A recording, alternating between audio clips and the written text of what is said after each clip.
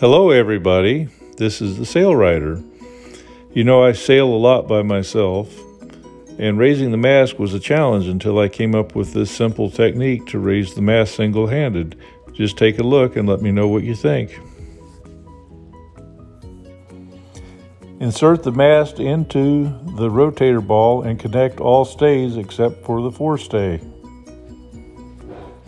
I attached a lifting line to the bridle where the jib and the stays are connected, and this is what I run to the winch line. The reason I do this is so that I can easily reach it when I'm not using it and disconnect it.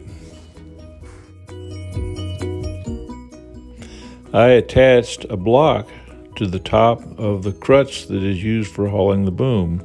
This allowed me to use the boat trailer winch to raise the mast. It works very well, and I'd leave it through the block and run it back through another block when I'm using it to pull the boat back up on the trailer.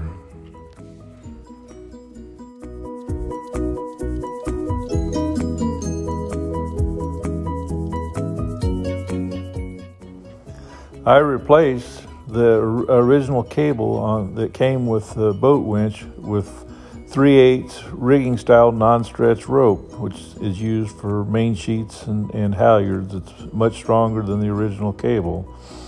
Caution should always be used, however. Never allow anybody to stand anywhere where a failure could result in the mast being dropped on them. It just pays to be careful.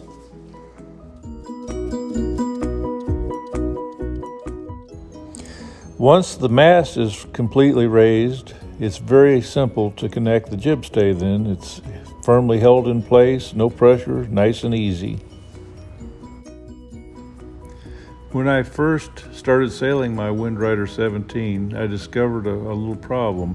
It seemed like every time that I would tack, the jib sheets would get hung up in the mast. So I rigged a bungee cord from a point on the mast down to where the shackles are for the front of the trampolines. This made the sheets easily hop from side to side whenever I was tacking. This also is a very handy way to secure the mast lifting line. I just route that bungee through that, and it keeps the mast lifting line in place and prevents it from getting tangled up or swinging wildly. It seems to work out rather well.